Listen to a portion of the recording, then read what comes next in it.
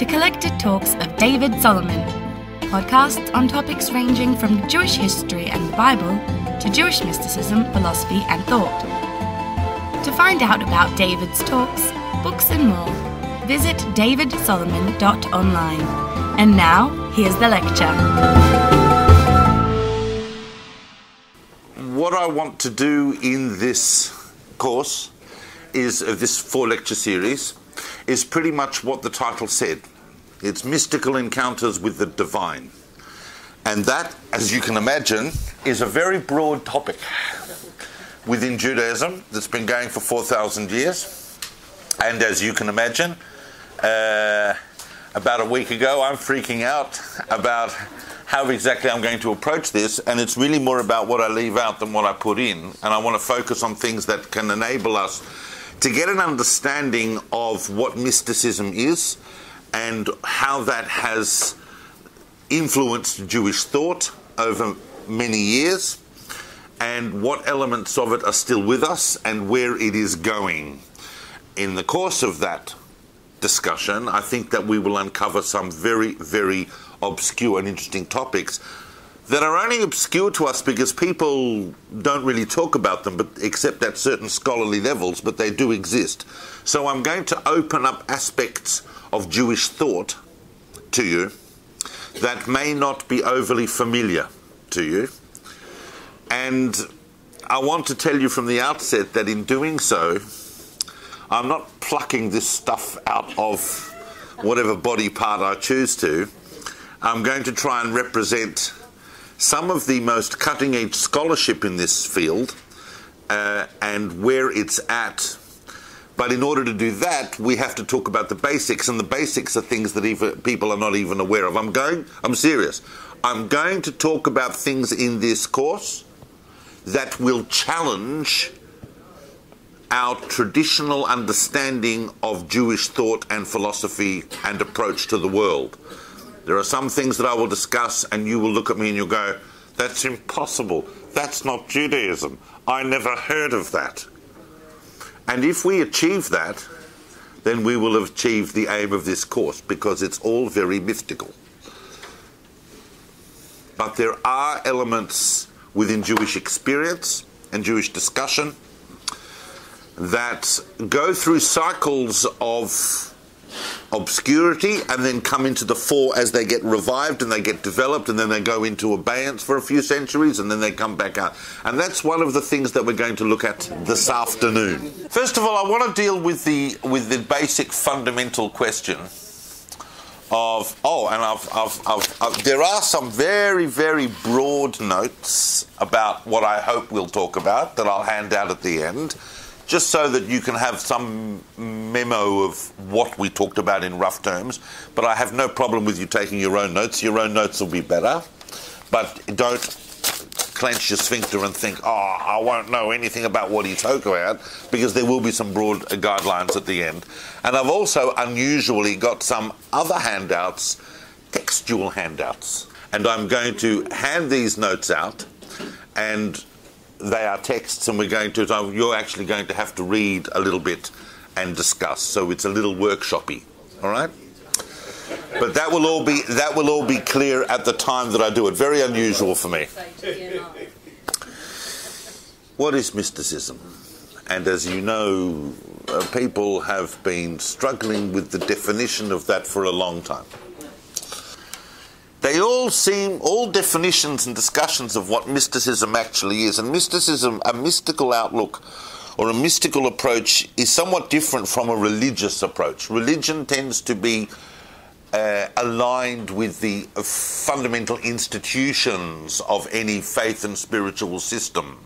When we make broad, radical statements like religion is about power or religion is about control, all the things that we hear around Friday night dinner tables as people justify why they're not religious, those are definitions that adhere to the main outward structures of religion. And religions aren't always all about control and authority. They are about very structured, ritualized systems, but they are open, they're on the surface, and If you're going to become a Muslim, it's very clear what you need to do. If you're going to become a Christian, it's clear what you need to do. And if you want to become Jewish, it's certainly clear, for the most part, what you need to do. It's never clear what you need to do, but you know what I mean. Mysticism, however, boils down to the idea that there is, behind this reality, another deeper and perhaps more authentic and truer reality that a human being with the right kind of attitude and approach and preparation can have access to, can be exposed to, that reality can be revealed to them, and that they can even spend most of their time there. And in that reality, things are as they truly are. It provides the person who accesses it with an experiential dimension that's very hard to transmit to someone who doesn't undergo the same experience, and therefore it's mysterious and it's mystical, it's experiential, it's felt. You know, when we talk about things like a feeling of bliss, a feeling of oneness, a feeling of at home with all of reality, all of those things that we hear about, that's experiential. But it also reveals to a person a level of knowledge, a level of enlightenment about what's really going on. And people who access the mystical look to that real and alternate reality as the essential reality, and this one as the illusion, this one as simply the byproduct of what is really the intent in the mystical world. These are the two aspects that seem to be in common with mysticism. But in all events, it is an adherence to the idea that there is another alternate reality that we can glimpse. There is a quote I found, in many, many readings of books, all books on mysticism start with this question: what is mysticism? And none of them really, really satisfactorily answer it, but I did find a beautiful quote in a book written well over a century ago by a guy called Abelson, called Jewish Mysticism. And I wrote down this quote, and I really, really like it. He says, "The quest for ultimate reality," and this is very, very much in theme with what I want to discuss with you today, with what I want to open up for you today. The quest for ultimate reality is a kind of pilgrimage. And the seeker is a traveller towards his home in God. That is really summing up the mystical yearning to go to a place where things are more true, things are more real, things are more beautiful, things are as they really are, and at the core of that is the great pulsating divine that we can access. The kind of thing that we hear also happens to souls after death, but that kind of experience can be had during one's lifetime. And that, of course, would involve two possible ways in which that could happen.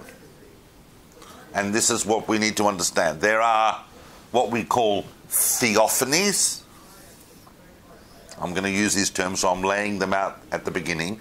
Theophanies. Anyone know what a theophany is? It's a very impressive sounding word. Use that word at your Shabbos table, you'll do well. I had a theophany.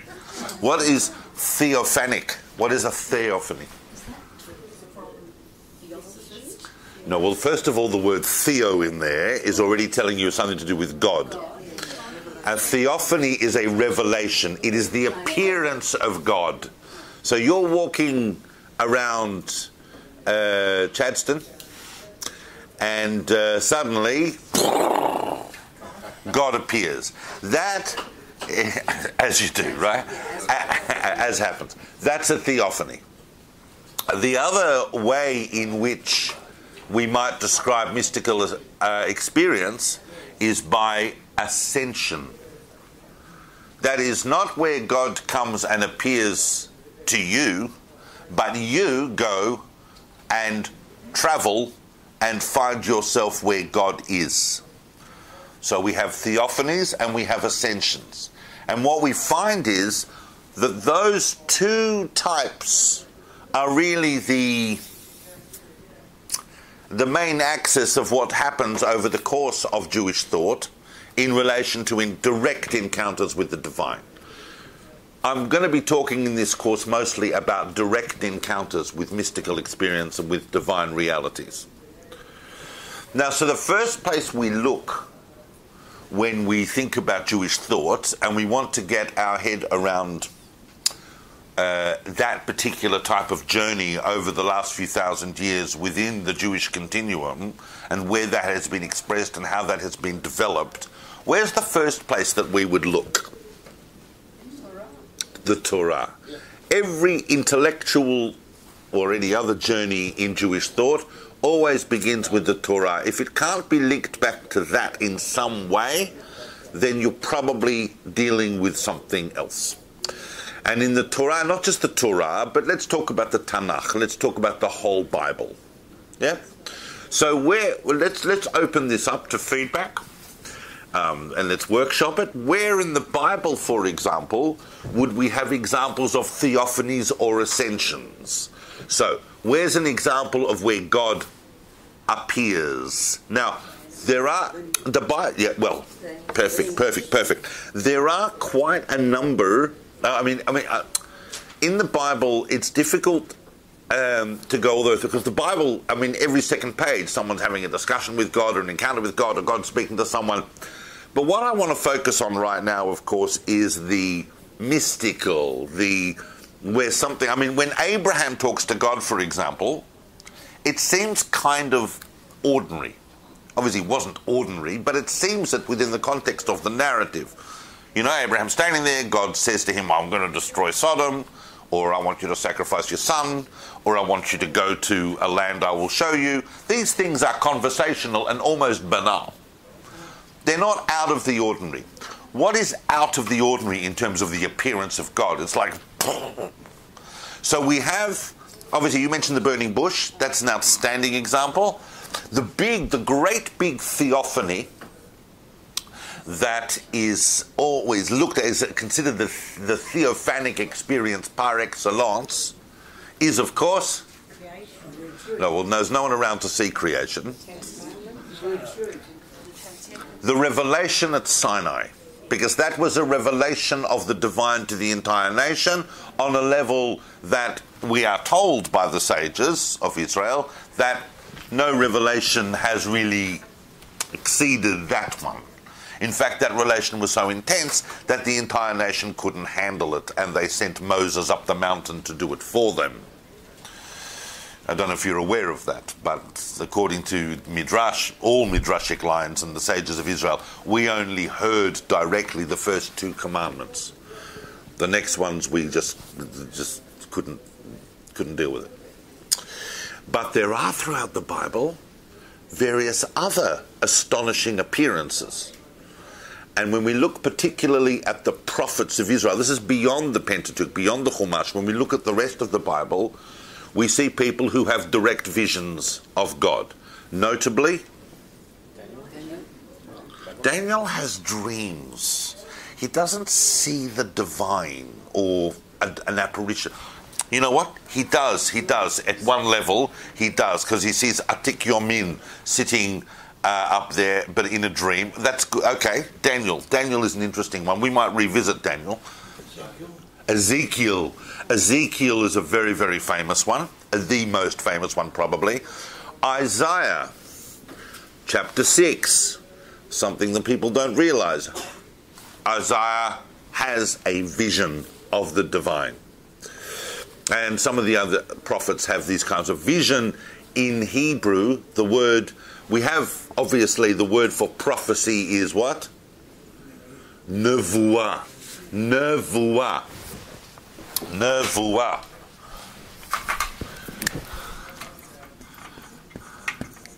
Nevuah is prophecy, but the word for vision, the word for prophetic vision is what? Anyone know? When I tell you, you'll go, oh yes, that's right. Who in the room has a shtickle Hebrew? I'm not asking for professor of Hebrew language at Tel Aviv University. I'm asking for just a shtickle. Yeah? Okay, good. So the word that we use for vision, and I'm writing this, obviously I'm transliterating it for you, is chizayon. That's a chet. Chizayon. So sometimes a prophet is not merely a navi, but also a chozeh. That is, they have visions. Okay, so we have a number of different theophanies going on in the Bible. I was going to spend quite a bit of time on the Bible, but I'm not going to do it because the Bible acts as kind of like a foundational document, and I want to show how that gets built on. But we will, throughout this course, keep coming back to these prophetic paradigms of vision. What about ascent?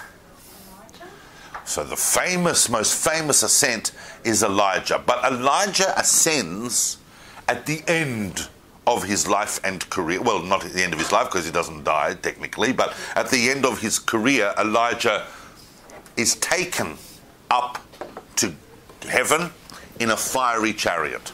This is very, very important. This is very, very important. If you're a mystic and you're reading the Bible and you read that, you're going to go, wow, I want a bit of that. Where can I do that? How can I do that? Right? So we always must remember that the Bible, the Torah, and the rest of the Tanakh are the experiences par excellence that the mystics of Israel have always come back to take their fundamental understanding of how the ultimate reality, the ultimate mystical reality is accessed. And once again, this definition of mysticism, we will keep having to come back to it. All right? I'm very happy for anybody in this group to go away and come back next week and go, oh, I found a good definition of mysticism, right? Because we'll incorporate it.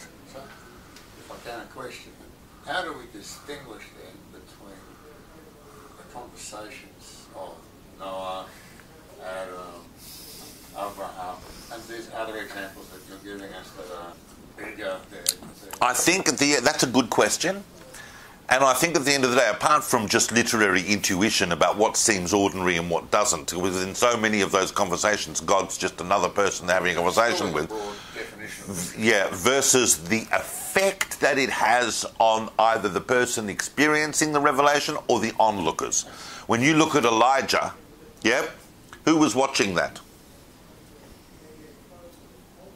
Who was watching that was his main protege and acolyte and successor in the prophecy, who was Elisha. And when Elisha saw this, he was absolutely, completely... This is Elisha, who is not someone who's unused to supernatural experiences. He saw miracles happen every day. He even was doing miracles himself. But when he saw that, he was completely and absolutely spun out and overwhelmed. Right? Torah even, the Tanakh even says, Sefer Malachim says, he was spun out. Now, so we have, on the one hand, we have the effect, but not just the effect on the on the viewer. What happened to Ezekiel when the chariot appeared to Ezekiel? What did he do? Dude standing by the river, in the river Kabar in Babylon, looks up, the clouds part, there's the divine chariot. What does he do? It's immediately on his face. Like, we're talking like overwhelming. So maybe that's one difference that we can look at. What did he do, sir? Well, you'll read it in a second. He completely collapsed. Now, so maybe, but that's not a complete way of distinction between them. Now, I just want to broadly introduce those issues for you, because we're going to revisit them. What is mysticism? How do we define those distinctions? Yeah? And one of the issues that we have in picking the particularly mystical episodes from the Bible, because everybody's talking to God, God's talking to everybody, yep? And it's not seen as particularly unusual that someone is told something by God. There is one other element I want to bring in at this point, when we look at theophanies and ascensions. God's coming and appearing to us, or we ascending and looking at God. Although, as I said, the paradigm for that, Elijah, all we know is he's taken up. We don't actually know what happens to him after that. The other element that we want to introduce here, because it's going to be important in the context of today's discussion and going forward, is angels. Angels. Angelic revelation.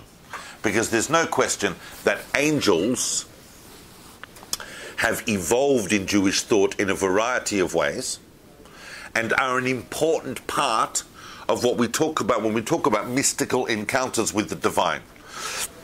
We know, and you know, that there's a problem with encountering and seeing the divine.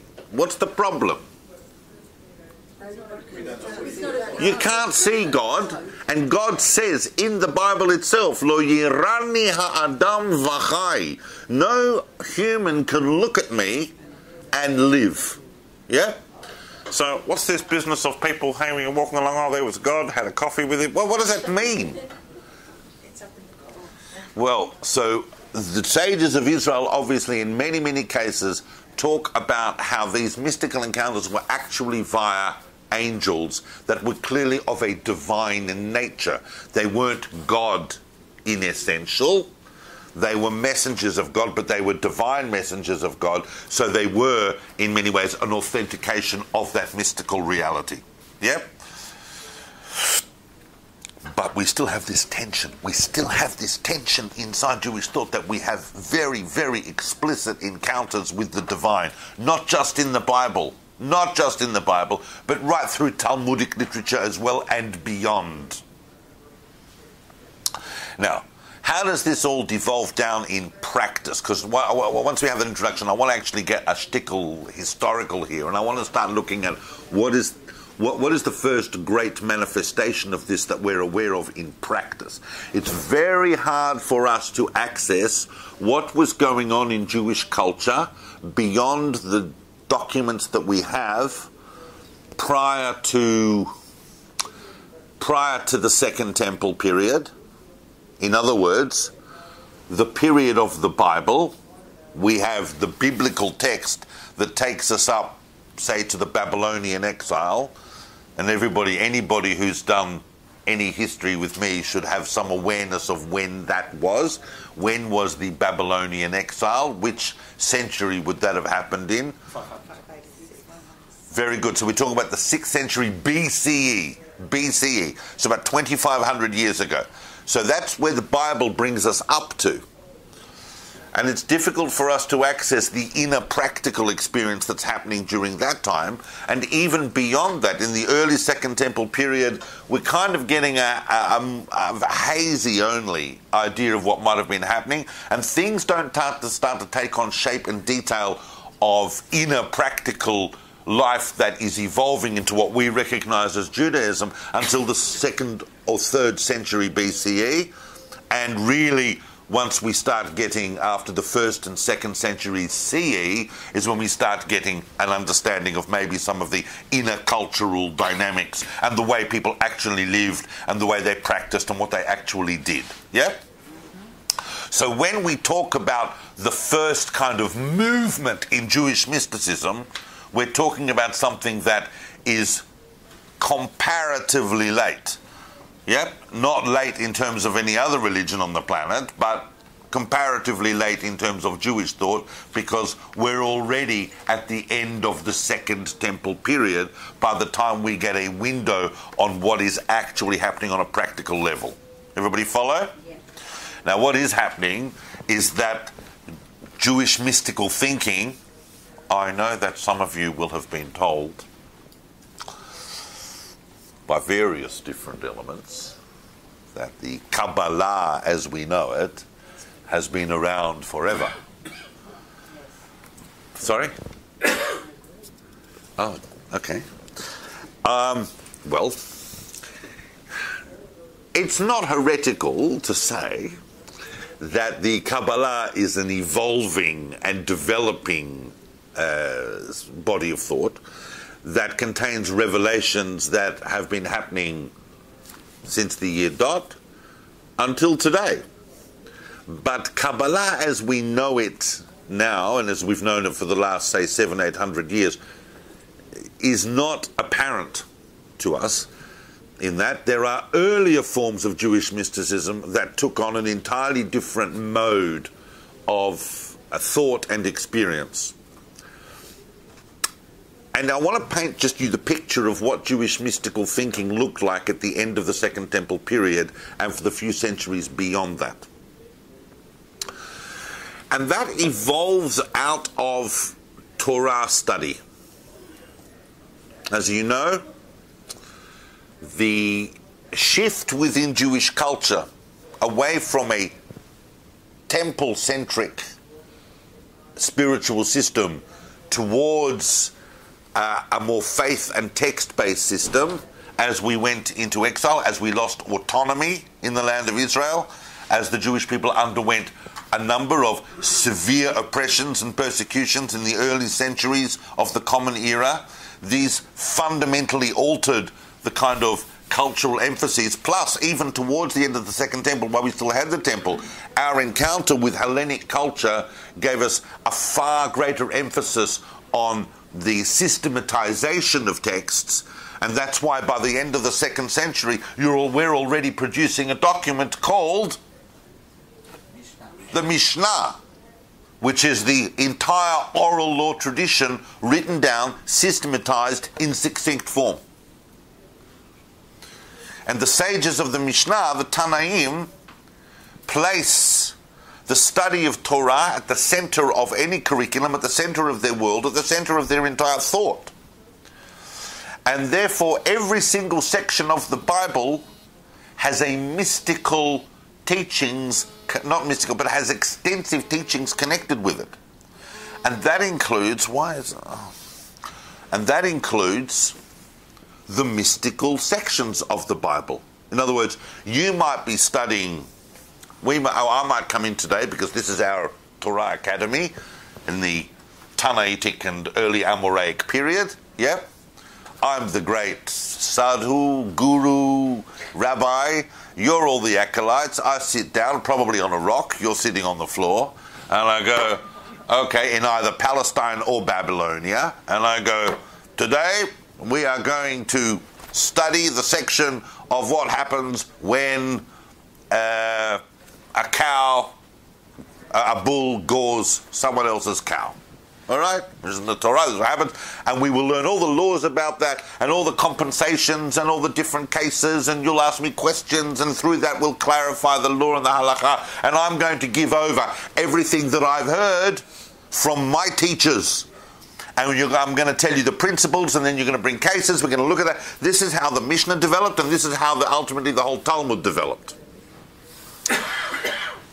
But every once in a while, I might want to talk about the traditions associated with other less legal texts and more theological and theosophical texts. And once in an absolute blue moon, to only the most highest level adept students will I say, I'm now going to be teaching the texts of that I'm only allowed to teach, and there are guidelines in the Mishnah for these, when these texts are going to be short, only to 1 or 2 students at a time. And over the course of this mode of teaching, 2 biblical texts emerged as the foundation of all subsequent Jewish mysticism. This is before the Kabbalah evolves and Sfirot and all these other things. The passed on traditions to do with these 2 chapters, that obviously I'm about to tell you which 2 chapters they are, these 2 chapters emerged as the foundations of all Jewish mystical thinking. Not all, but most. And what 2 chapters of the Bible do you think they are?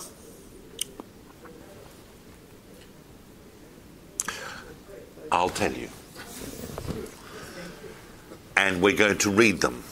I've got copies of them, so I want to pass them so you can each have copies of them, and we're going to spend a couple of minutes and we're going to look at them. Yep? One chapter is Genesis 1. which became known as the teachings of Bereishit, the act of creation. The act of creation formed the foundation of Jewish cosmology.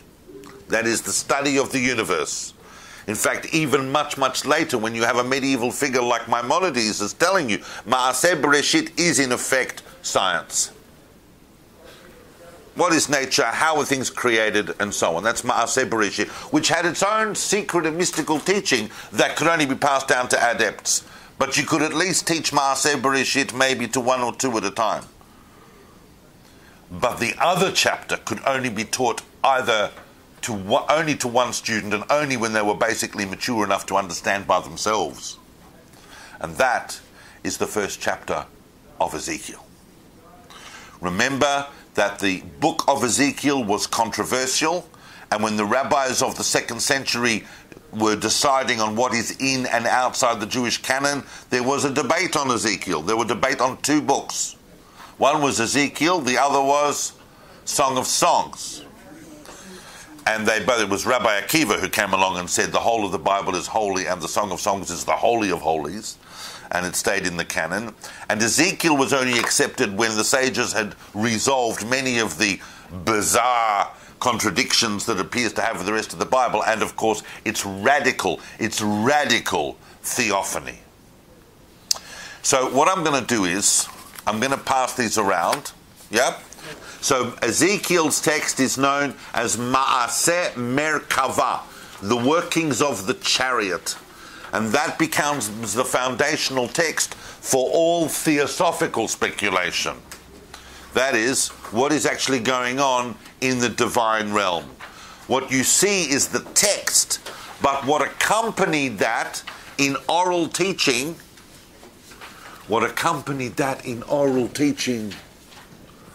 was the true secrets.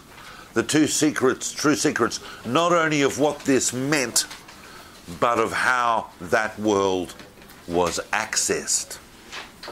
This became then the basis of Merkava mysticism. And the main thing I'm going to be talking about today is Merkava mysticism.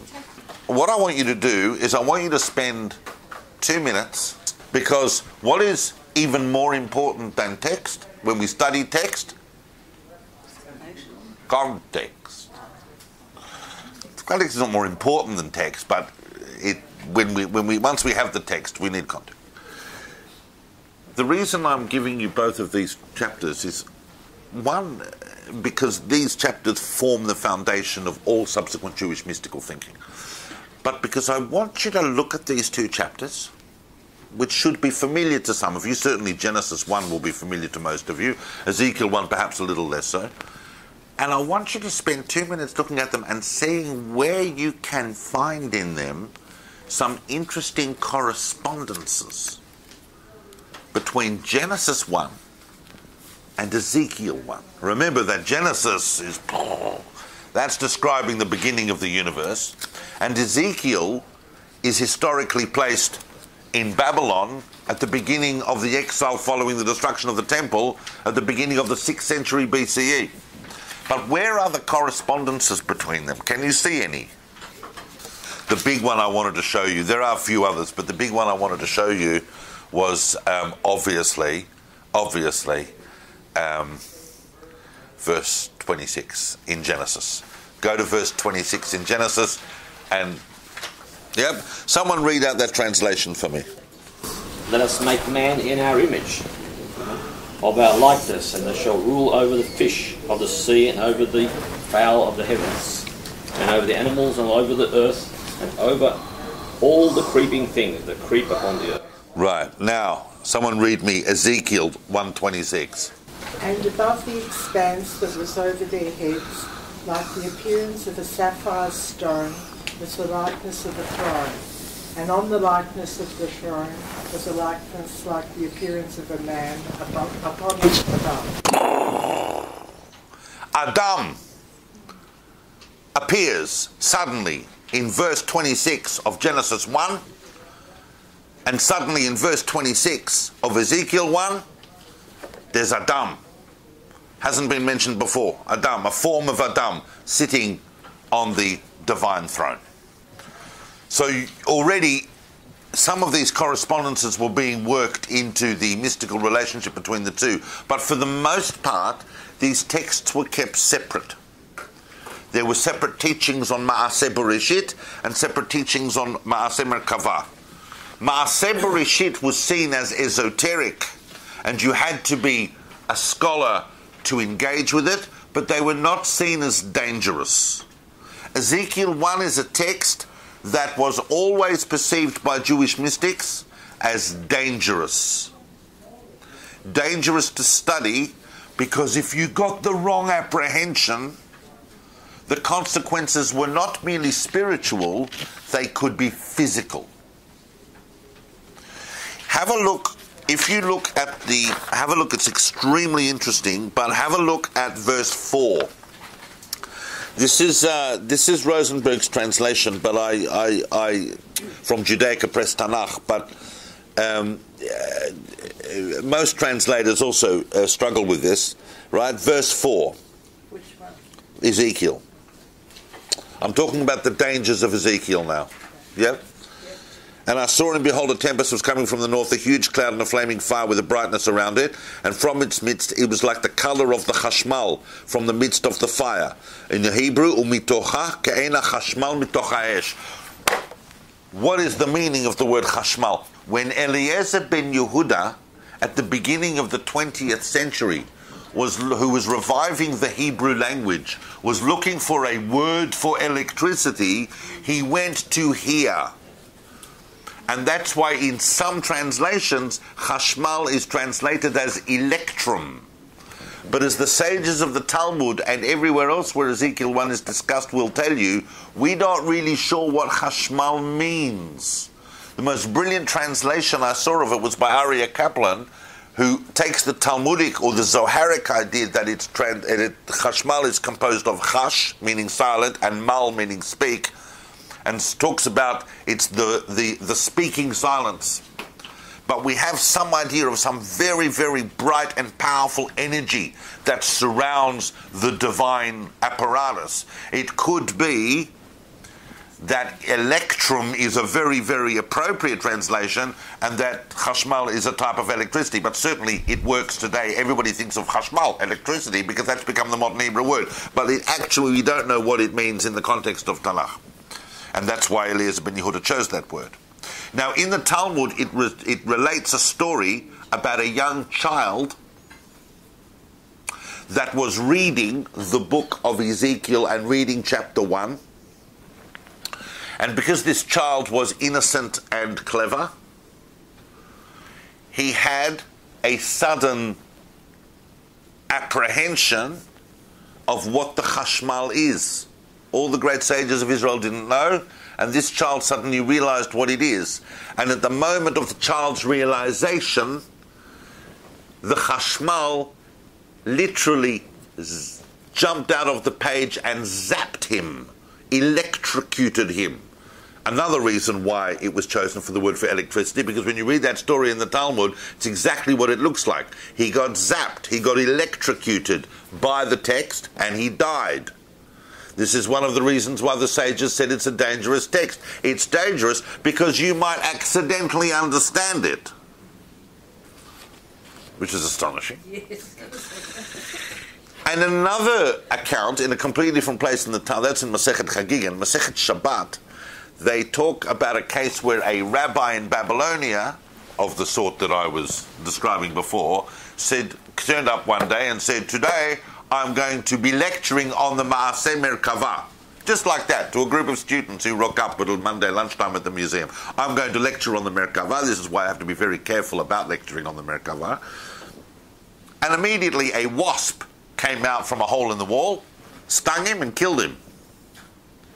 The rabbis went, well, maybe, it's really not a good idea for people to be doing public lectures on the Merkavah. This material is extremely sensitive in Jewish mystical tradition. Extremely sensitive.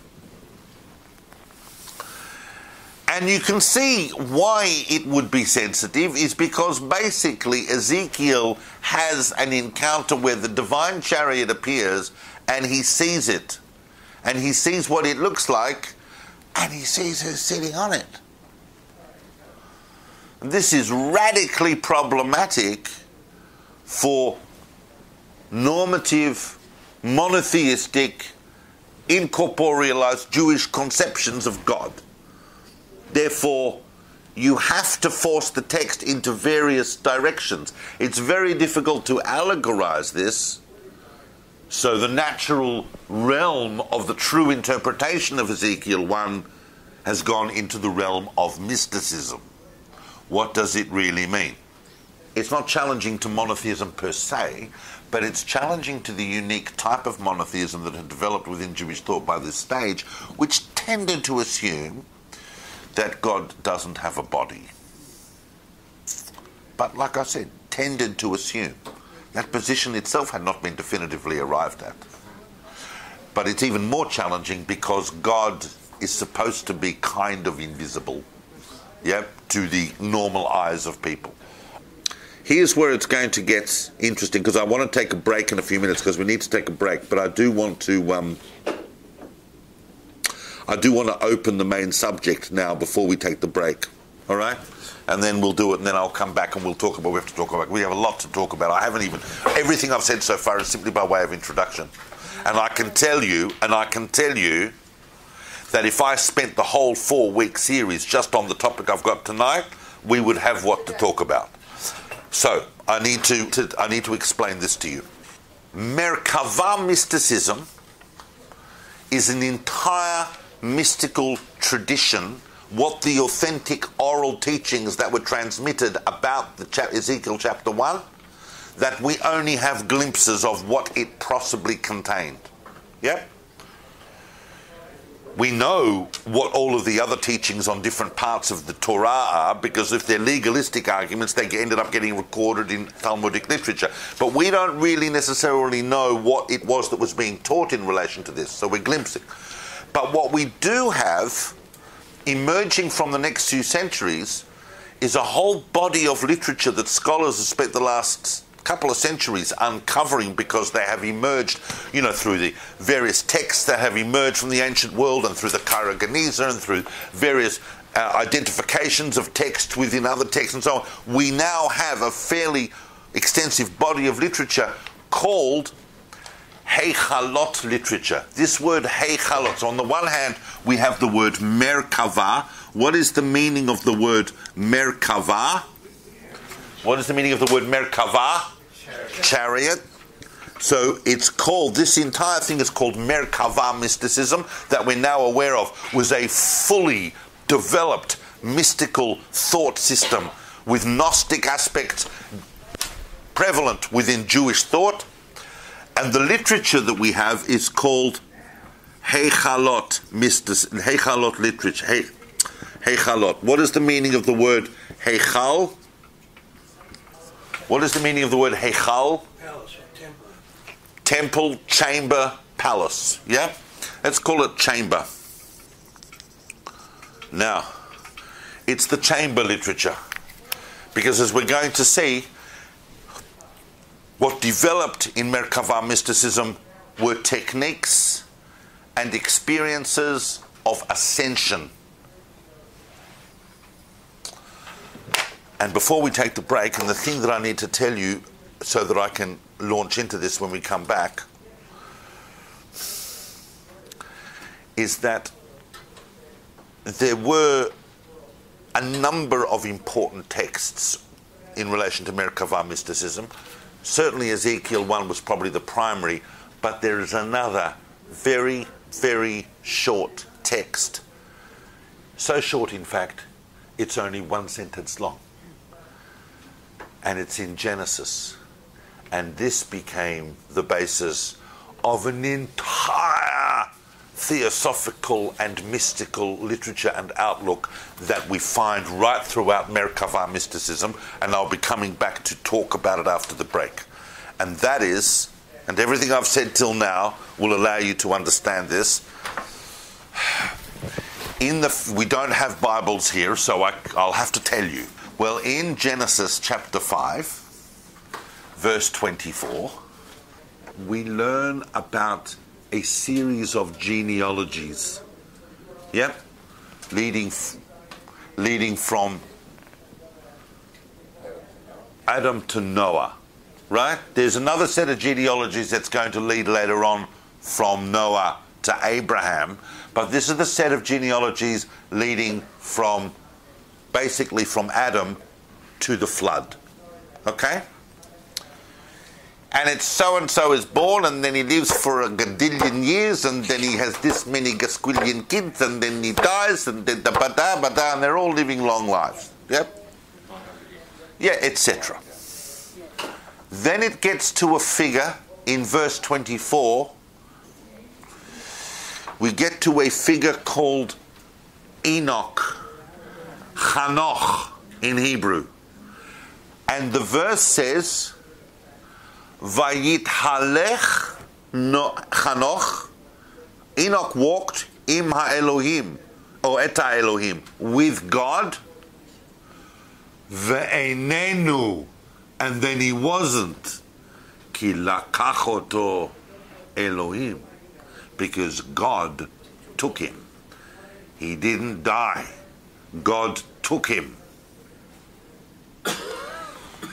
It uses the same verb, lakach, God took him, as we find much later in the Bible by Elijah. So the mystics and the sages of Israel understood that something unique and mysterious happened to Enoch. And you don't learn this at Hebrew school every day, but what happened to Enoch was, and this is right across Jewish literature, you will find this. This is not an obscure point, this is a known thing. When I say known, I mean known to those who know, is that Enoch ascended and was transformed into a fiery being who became ultimately the primary angel in the heavenly court by the name of Metatron. Now, some of you are sitting here going, I've never heard of Metatron. But Metatron is a kind of, I don't want to use the word intermediary, but there is a kind of very, very, very empowered angelic figure. Very empowered. The rabbis in the Talmud talk about this only in a couple of places. Kabbalistic literature talks about it. What is even more deep in that, and things that people don't know, is that Metatron itself is actually the transmogrified Enoch. We know about all this because of an extraordinary text called the Book of Enoch. Now, have a break.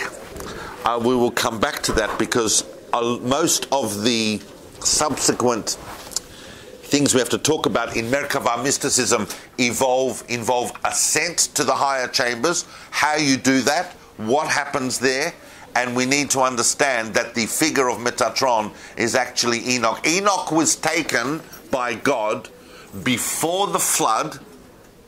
Remember, Enoch is Noah's great-grandfather. It's the father of Methuselah and he's Noah's great-grandfather.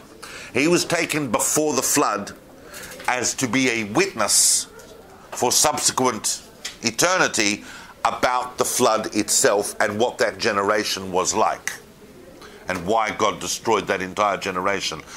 We're even told in the literature that when future generations come along and say, what sort of God is this? How could he destroy an entire world? There must have been innocents, there must have been children, there must have been animals. I mean, what did they do? And Enoch exists as a witness to just how corrupt the entire planet had become during the generation of the flood and why God had to destroy it.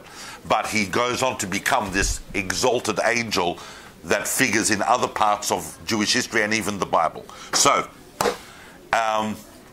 take a break. We'll need to come back. I have a lot of material to get through. All right. Who in this class, just so I have an awareness of different levels of exposure to this type of material, who has heard of Metatron?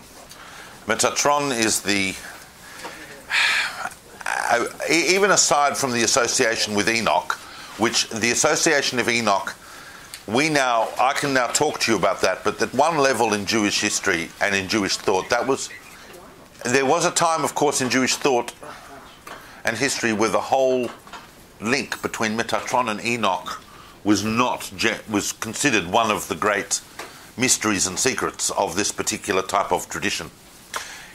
And if you think about it, and maybe we'll get into this discussion a bit later if we have time, is that entire idea is obviously a very big counterpoint to the Christian idea that was evolving around the same time that this mysticism is at its height.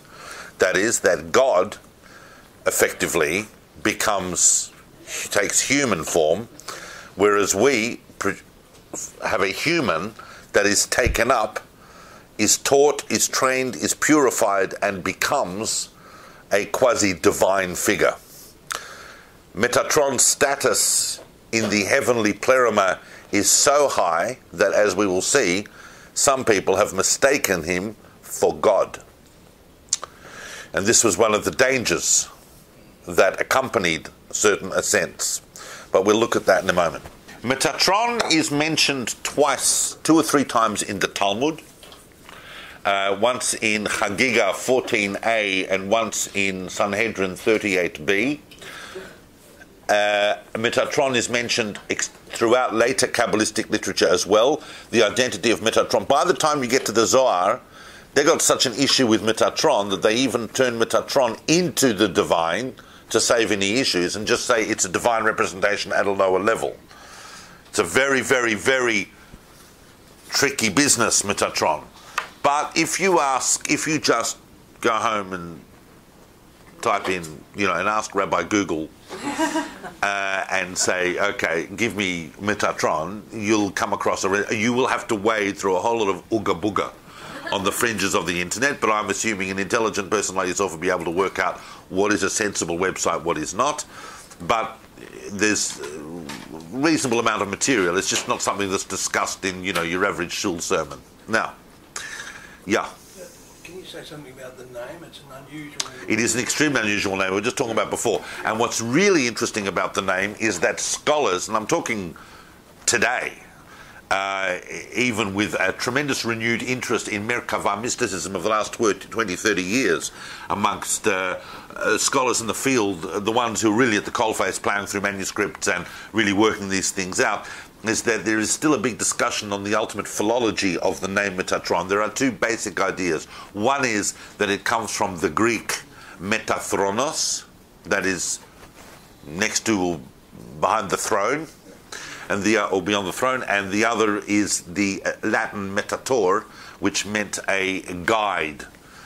And in one of those ways, that word linguistically has come in, or it's something else entirely. Yeah?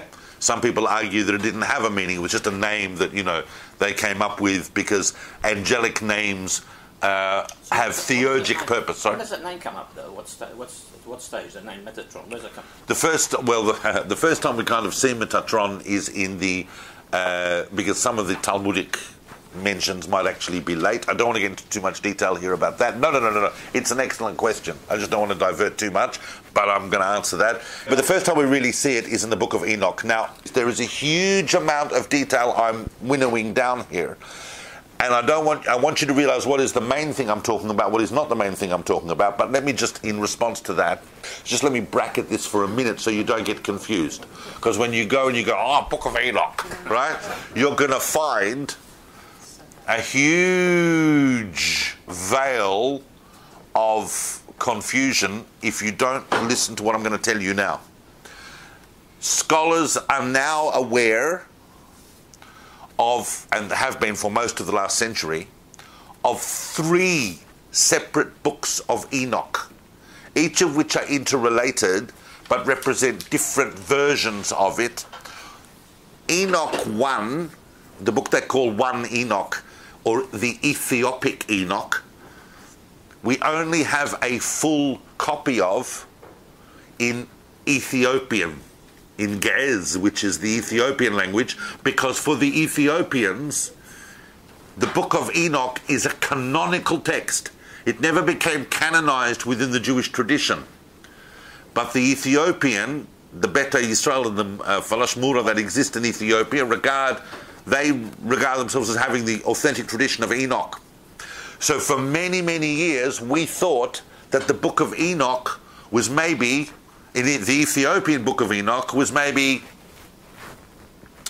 a bit later. Maybe the Ethiopians thought it was old, but it wasn't that old. And then what happened? Dead Sea Scrolls. We found exact excerpts in the Book of Enoch and the Dead Sea Scrolls. So we know that book in Hebrew and in Aramaic. So we know that Book of Enoch has some very, very old authenticity. The second Book of Enoch is called the Slavonic Book of Enoch. It's in Slavonic, but I'm not going into that now. What is of most critical importance, the book that I'm going to be drawing most of our discussion of this from, is called 3 Enoch. And that is Hebrew. And that is the book that became best known to us because it was kept and read and studied and handed down within the fringes of mainstream rabbinic Judaism.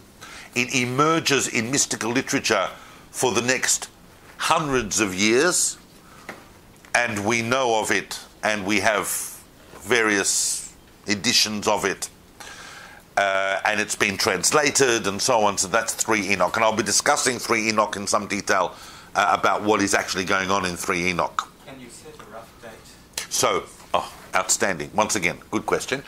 And it would be very nice if I could hear and say and go, Sholem, Gershom Sholem, identifies 3 Enoch at what he regards as the height of Merkava mysticism's development, which is actually 5th and 6th centuries CE in Babylonia.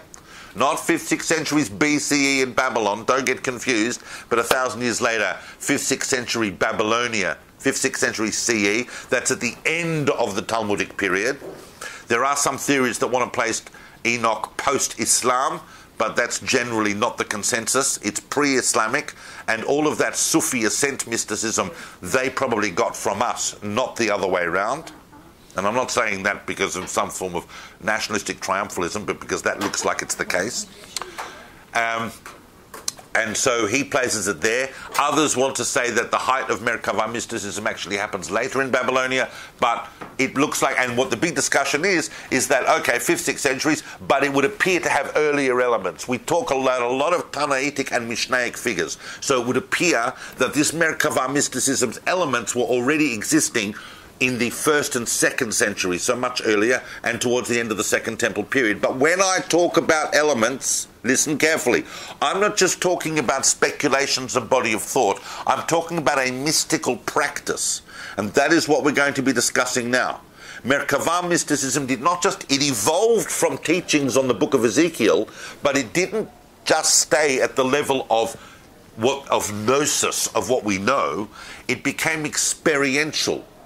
It became experiential. And the basic idea is that through meditative and practical techniques, the adept, meaning the person attempting this, ascends to the realm of the chariot. Those people who do that, and only the greatest sages could do it, were called Yordei Merkava. Yordei Merkava. That means those who go down to the chariot. That's an amazing term for something that is actually an ascent technique, to go down to the chariot. But that is what it became known as. The chariot itself, and it's generally regarded within this mystical literature, is that the chariot that Ezekiel saw and the chariot that the person accesses is a chariot that is ridden by the divine as the divine shifts between realms. So the Garden of Eden to the worlds of emanation, to different parts of the divine pleroma, there's this divine chariot, and as the divine moves to this divine chariot from the higher to the lower realms, one is able to access that and glimpse. But we'll get into more detail about that in a moment. how was this effected, and what actually used to happen?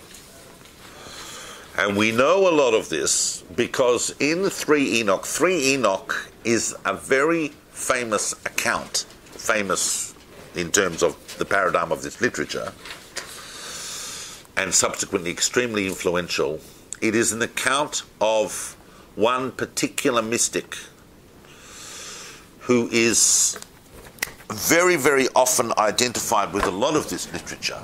And I'm just going to talk for a minute about this, and we'll come back and I'll talk about him both in a few minutes and also next week a little bit.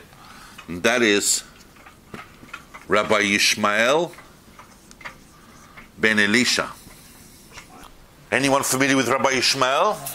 Rabbi Yishmael was probably the most famous contemporary of Rabbi Akiva, in that many of the discussions in the Mishnah between points of disagreement between Rabbi Akiva and Rabbi Yishmael.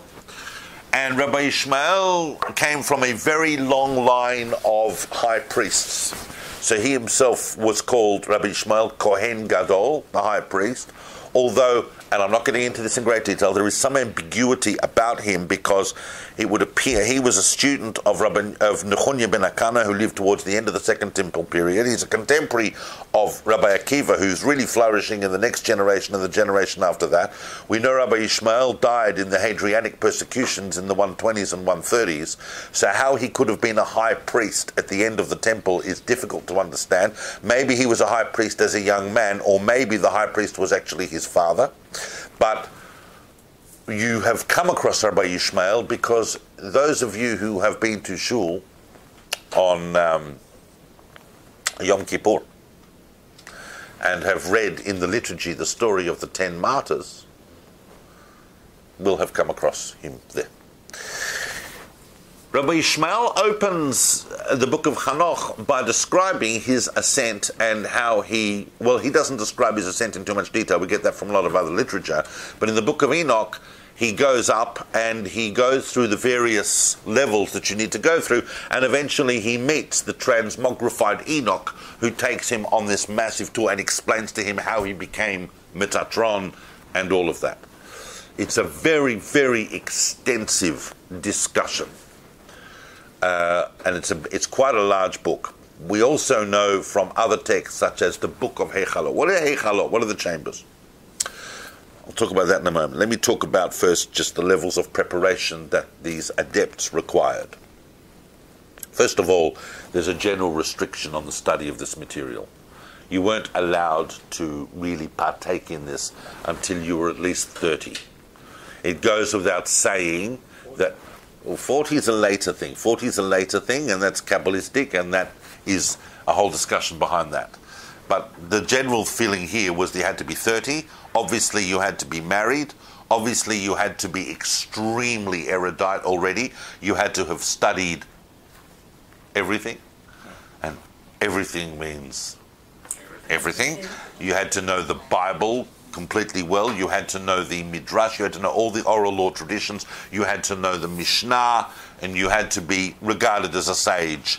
And not just intellectually, you had to be considered sagely pious and holy. Why did you have to be married? Let me just address that for a second, because that's a good question. Why do you have to be married? Why do you think? In Jewish spirituality, men are only complete when they're married to a woman. The individual alone is not considered a unit of spiritual perfection. That does not mean that single people can't reach tremendous heights, but they are not considered complete. The Bible's very clear on it, the Talmud's very clear on it, and especially Jewish mystical literature is very clear on it. And even beyond Merkavah mysticism, all Kabbalistic literature is very clear on it, if for no other reason than most Kabbalistic literature, and we're not discussing this today, this will be later in the talk, is really is incredibly expressed and grounded in sexual metaphor that would be very difficult for a non-married person to cope with. Do you also have to be male? Ah, That, in my view, with all due respect, is an even better question.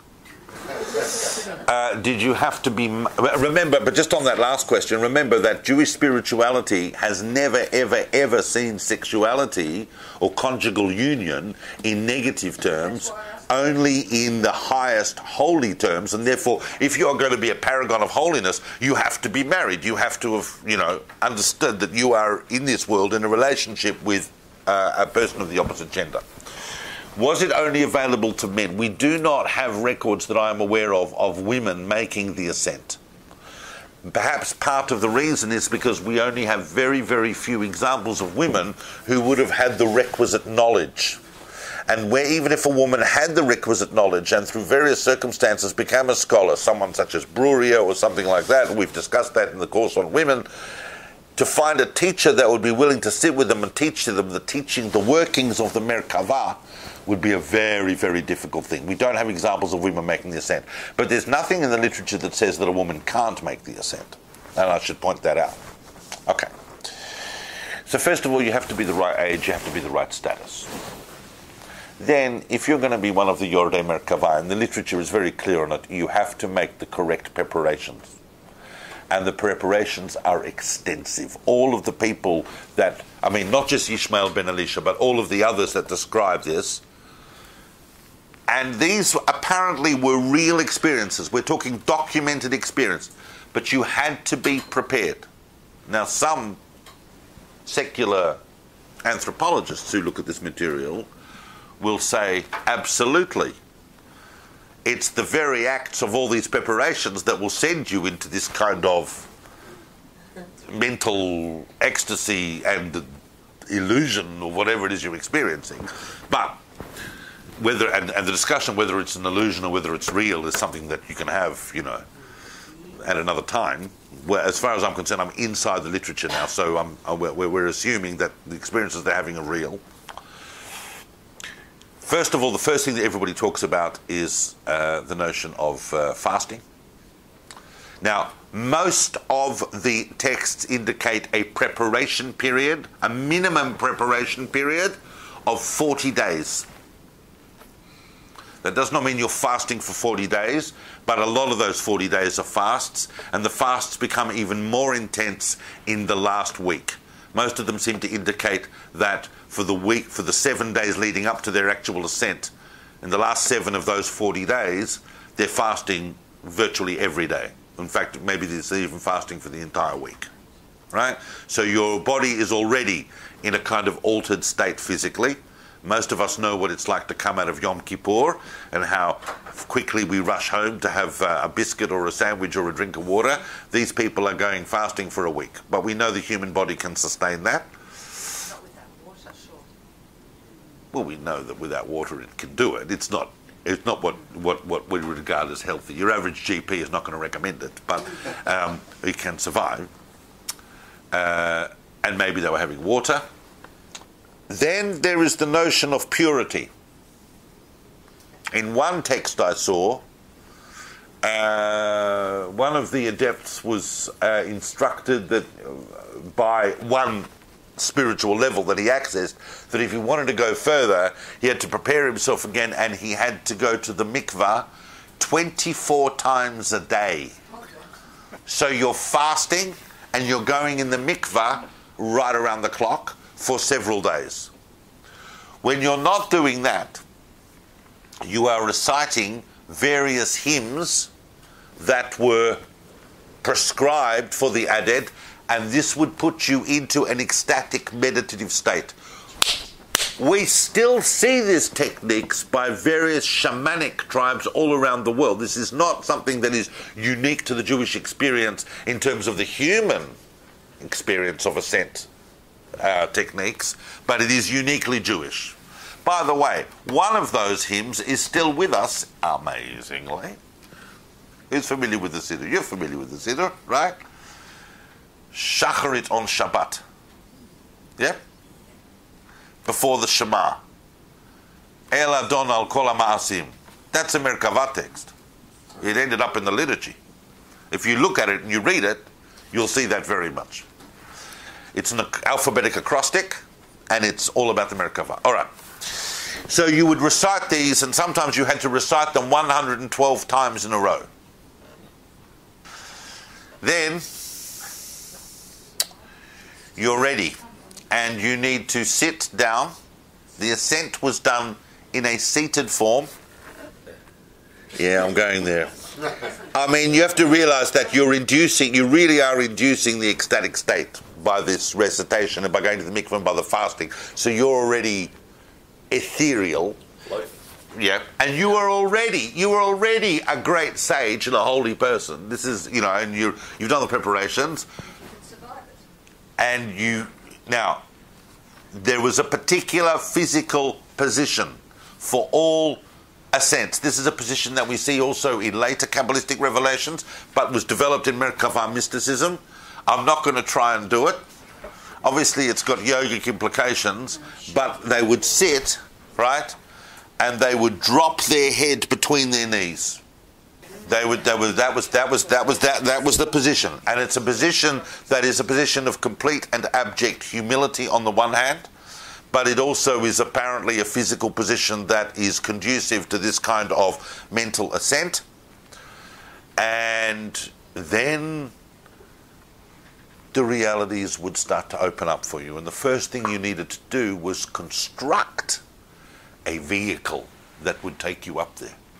This vehicle is constructed of fire, and the way you construct it is by the recitation of particular divine names, all of which are listed in the literature. You recite the names, you visualize them, you recite them, you construct your vehicle. It has wheels, it has this, it's a vehicle. You can make yourself a Porsche, a Lamborghini, whatever you want over there, but probably most people just went with whatever looked basic enough, and then it would take you up. Now, that's just the beginning. But this is described again and again and again. You have to realize these are not people just simply... these techniques are not... they were developed in the period of the Hechalot literature and the Merkava mysticism, but they have been used subsequently.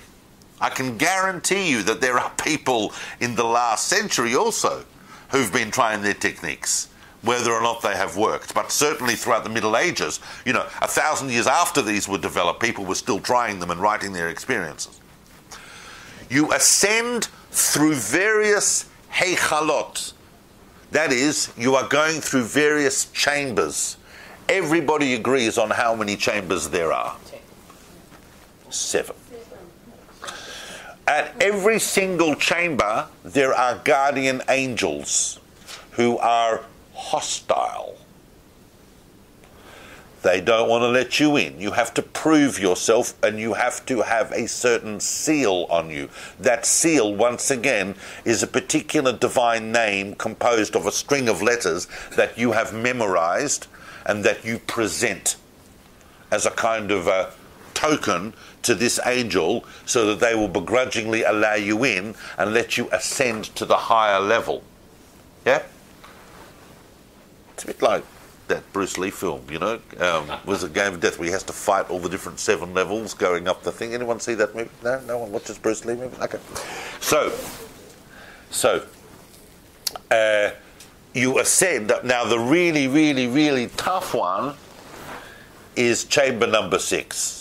Many people fail at chamber number 6. There are various tests that are given to you along the way, and oy vavoy if you fail those tests. On the one hand, you'll just get sent immediately out. That would be a good outcome if you fail the test. A bad outcome if you fail the test is that they kill you. People die if they make mistakes in this technique. Another reason why it's highly, highly dangerous. And yet people did it. Once the guardian angels of the 6th pass you, you're allowed to move up to the highest chamber, which is the chamber where Metatron is sitting. And Metatron will then, because Metatron is awesome and terrible, but at the end of the day has a kind of benign affection for humans, having once been one, will take you and give you a guided tour of the chariot realm, and you will behold the divine presence And that in itself is an experience that makes the entire thing worth it, apparently.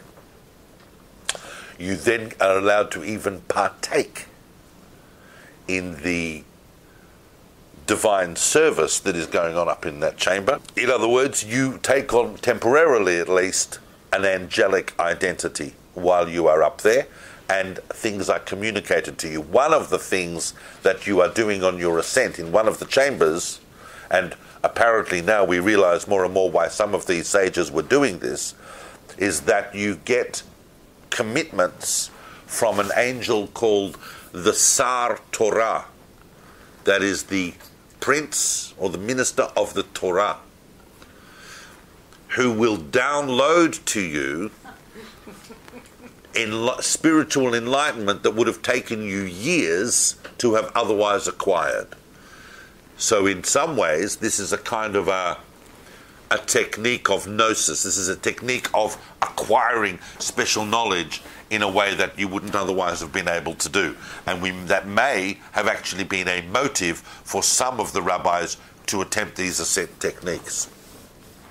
Now, that's the basic framework, and then when you're ready, you come down through the chambers again and you come back and everything equals out. That's the idea. No one complains about the descent process. It happens, I believe, a lot quicker, and when you're ready. As soon as you're finished up there. Sorry? I was just wondering if you actually see God while you're up there. So, you see the divine presence. You see the divine presence in a way that is at the absolute limits of human perception and beyond what is achievable here in any sense. Just seeing Metatron is usually enough for most people, but Metatron will take you into a place where they just say they saw the divine presence and that drove them into kind of oblivion. In a sense, there are two types of ascent experience that scholars have identified in all this literature. One is what we call it's a big word, but don't worry. One is called what we call the somnambulistic. Somnambulistic means that your consciousness is completely invested in what you're experiencing. It's not like you can communicate with anyone who's sitting around. Yeah, it's not like if I went into somnambulistic ecstasy that you'd be able to say, David, what are you seeing? Right? I'm there. I'm completely and absolutely present there. My entire consciousness has been taken over by the meditative experience of what's happening to me. And the other type is what we call lucid. And in a lucid ascent, I can be observing this, and I can be telling those sitting around me what I'm seeing. Yeah? And we have, everybody follow that distinction? And what we find is we have two different types of ascent theology that is emerging from that. Now that has very, very big implications because of whether you're going to do this by yourself or whether you're going to do this surrounded by others. The great sages of Israel, who's Rabbi Nechunya ben Akana, Rabbi Yishmael ben Elisha, and these rabbis, for the most part, did their ascents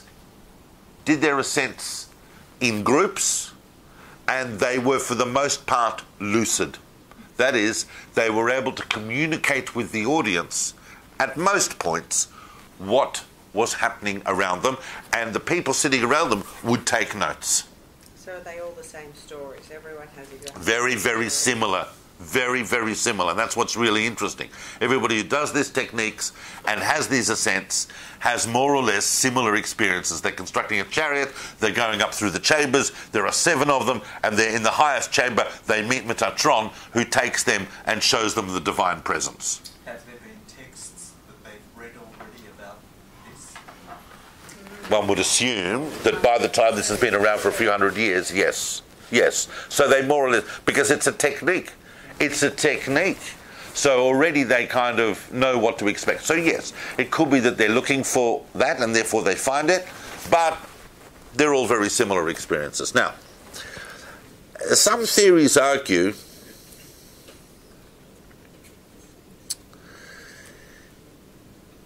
I mean, the other thing I want to talk about, just mention, just before I get onto that, about what some people argue, but I want to talk about this concept.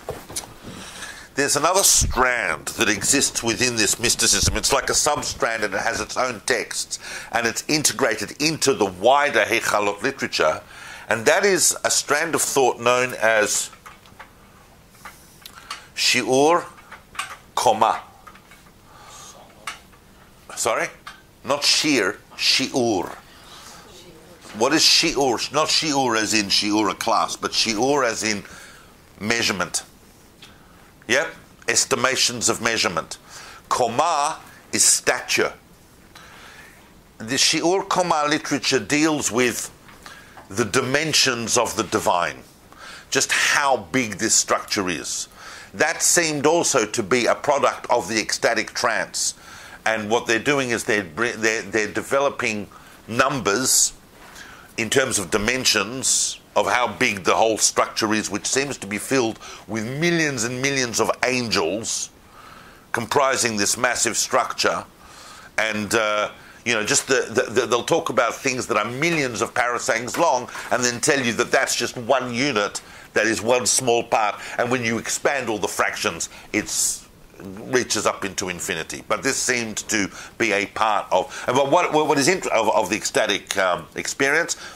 But what we learn from Shiur Koma is that they are, in a sense, witnessing or visualizing or looking at something that does have corporeal dimensions. Everything is about what they're witnessing. There is no immanence here. I want to stress that. This is a very different thing from much, much later. If we go forward 2,000 years ago, the Hasidic movement of the 18th century, and people are running around going, the Pintal Yid, God is in me. Yeah? This is not immanence, God is in the world. No. This is absolute transcendence. They are witnessing transcendence. They are witnessing something overwhelming, infinite and beyond their ability to fully apprehend. They're just... Yeah? They are, in a sense, their minds are becoming drowned with the magnitude of the divine. Now,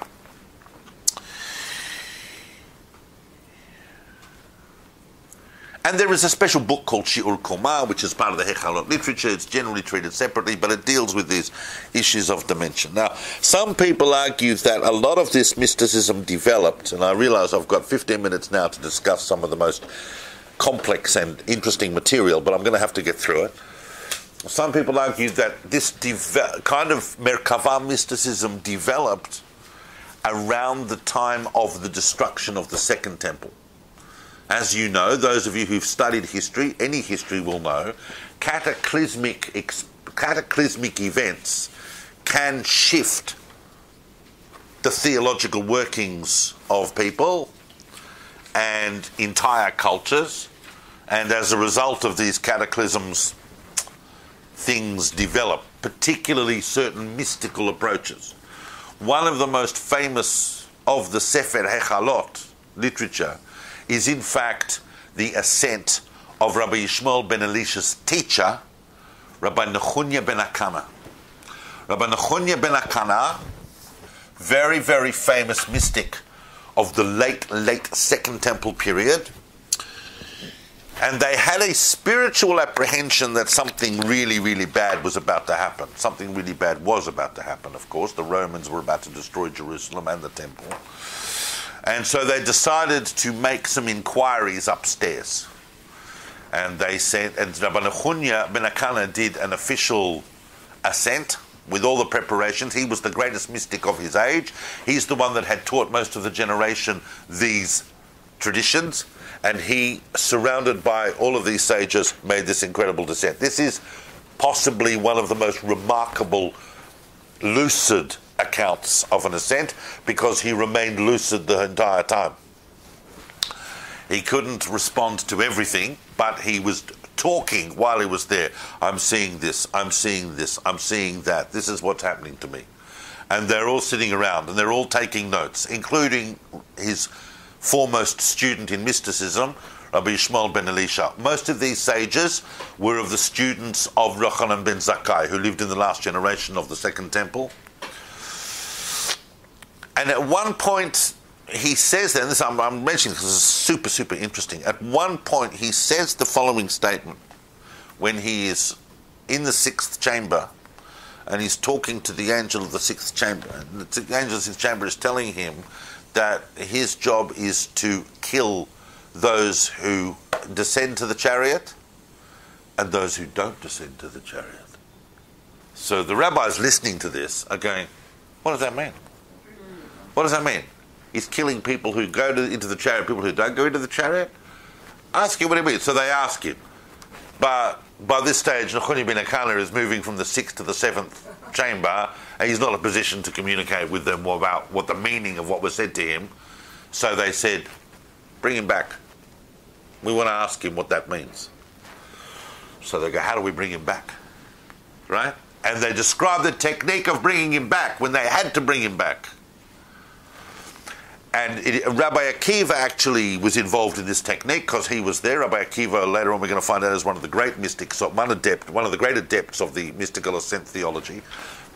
They bring him back. Now, I'm going to describe this technique only because it's fascinating from an anthropological point of view, but I'm not going to open up on a myriad of questions of this, okay? Some of you are going, so I know, some of you are going, but this is what they did. They took a cloth, a very soft cloth made of feather down, and they brought this cloth to a woman who had just immersed in a mikveh after her menstrual cycle. Yep, so she was pure. But there was a question about her immersion that would have been sufficient question for them to have asked the rabbis whether or not she had done a valid immersion. That question, had it been asked, would have been answered by the majority of rabbis in the affirmative, that the mikveh and the immersion had been acceptable and that she was pure. But a majority of them, not all of them. They then got this woman to touch very, very lightly with her index finger one very small part of this cloth, and they said to her, as though you were removing a lint from your eye, that's how delicately you touch it. She just touched it. They took that cloth and they, just with the edge of it, touched Rabbi Nechoni ben Akana, and that was sufficient to have him immediately dismissed from the seventh chamber, and he's away. The evil. No, it's not the evils of women. It's amazing because the level of purity you had to be at. This is a woman that, by the majority of all the great sages of Israel, would have been so pure she would have been totally permitted to her husband, but because it would only a majority would have said, therefore it was, and it was at that level, the level of purity. But it was a whole formula. They write a great deal about how they brought him back. So they said to him, what did it mean when they said to you, I kill the ones who go into the Merkavah, kill the ones who don't go into the Merkavah? And he said, he's referring to the people that are sitting around me. You have to be very careful. He wouldn't just kill me. He'd kill everyone that was around watching me and taking notes and who I was talking to. And they went, oh, sorry. Quite a remarkable account there. And if you want to get the Hechalot literature, a lot of it in the last 20, 30 years has now been translated. These are phenomenal ascent experiences that at the time of the 5th and 6th centuries were the main form of Jewish mysticism, and still were influential hundreds of years later, because we see them emerging in the Hasidei Ashkenaz. We'll talk about this later in Germany, in the Middle Ages. We see it in Spanish Kabbalah, in the Zohar. We see it in many later strands, and still, even till now, references to aspects and themes within Merkavah mysticism, the workings of the Merkavah. Now, I've now got exactly 7 minutes to discuss the most famous of the ascents. The most famous of the ascents, so stay with me because I'm going to have to discuss this very intently. And we'll continue discussion on this next week if you want, but this is a very, very important. Who is familiar with the very, very, very famous story from Masechet Chagigah in the Talmud? And some of you are sitting there going, oh, he said the Talmud, I'm not going to be familiar with that. But nevertheless, you may still be familiar with it, but its origin is in not just the Talmud. Most people think its origin is the Talmud, but its origin is actually in Merkava mysticism in Sefer Yechezkel, and it found its way into the Talmud, about the 4 rabbis who ascended to the Pardes. In the Talmud, in Masechet Chagigah, in the most famous mystical passage of the whole Talmud, it refers to 4 rabbis who ascended, you're nodding your head so you know it, who ascended into the orchard meaning the divine orchard. It uses the term Pardes, meaning an orchard. It's a Persian loan word, but it became Hebrew. Meaning they underwent an ascent together. These rabbis were a great, and you can see these rabbis, if you study Pirkei Avot, if you study the Ethics of the Fathers, which is a Mishnaic tractate, you can see these Mishnaic rabbis. These are all 2nd century rabbis. Ben Azai, Ben Zoma, Elisha ben Avuya, and Rabbi Akiva. And they all underwent the ascent together. Just before they made the ascent, Rabbi Akiva warned them of the great water test. The texts talk about the water test. The water test. The water test is that in one of the chambers, the angels will send waves and waves at you of what looks like water. You have to withstand that, and you cannot believe that it's water, because it's not water.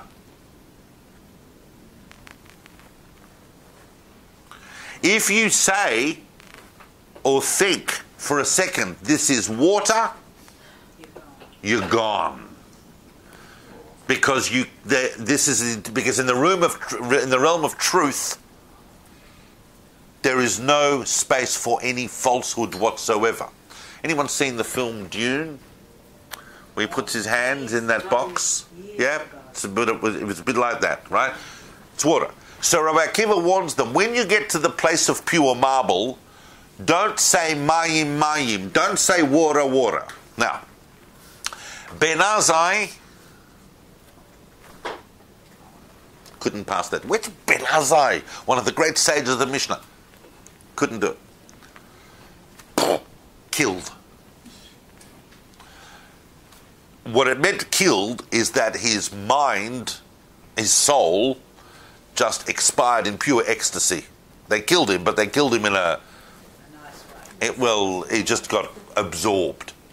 He didn't come back. He didn't come back. There are there are literally thousands of pages of commentary on every single word in the famous ascent story in Masechet Chagigah. It's the most famous mystical story in Jewish literature. Ben Zoma also struggled with the water test and went mad, lost his mind. He came back, they sent him back, but he was never the same again. Went meshuggah. Elisha ben Avuya got through the water test, but had a major cataclysm happen to him in the 7th chamber. Because in the 7th chamber, he saw Metatron, who was given permission to sit down to write the merits of Israel, and he goes, what's he doing sitting down up here? You know what? I think there are 2 powers going on here. There's God and there's Metatron. He suffered a theological prolapse. I've never used that term, but and he believed in a Gnostic dualism and came out and immediately lost his faith. The Talmud describes this in great detail. The first thing he did, this is an incredibly holy, righteous sage, it's mentioned in the Mishnah. He goes, and the first thing he does, he goes to a prostitute. And she goes, what are you talking about? You're Elisha ben Avuya. And he goes, am I? And he picks a flower on Shabbat and gives it to her. And she goes, "No, you are someone else. You are Acher." And so always afterwards he became known as Acher, another one. And the fourth Rabbi Akiva, it says, Nichnas b'shalom v'yatza b'shalom. Rabbi Akiva was the only one that had sufficient spiritual balance to be able to go in and come out unharmed. This is a massive story, and it's already 1:45, and I have things about that we could discuss. Have a look at the 4 who ascended to Paradise in your own research, and I'm sure that you will come back with many ideas about it as well. But it is the most famous example of an ascent story that has made its way into the Talmud proper. Everything else we have discussed is on the margins. Your average shul rabbi will not know about Enoch and Metatron and the Hechalot and the chambers and the ascent. These are all sublimated elements within Jewish thought, but they are still with us and they are still studied by people involved in those types of experiences. I'm sorry that I did not get into talk about the problems of Acher and Metatron. By the way, as a result of Acher's apostasy, Metatron was taken and given 60 lashes of fire as a result of the fact that, he was given permission to sit. It wasn't his fault that Acher lost the theological perspective. And Metatron later tells Ishmael ben Elisha on a subsequent ascent that it didn't hurt. It was just for show. And we'll continue on another part of the mystical adventure of Jewish thought.